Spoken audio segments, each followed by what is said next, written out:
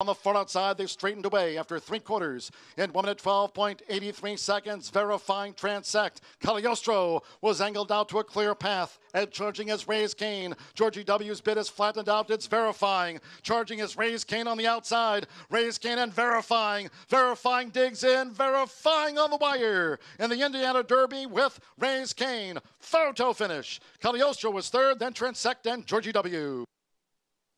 Verifying gets a test here from the Gotham winner, Raise Cain, to his outside, and Luis Machado, and it looks like Verifying just able to hang on. The Verifying felt that pressure come from Raise Cain. You saw him bear down. I mean, wow, this was desperately close. The outside horse got a real good bop right at the end there.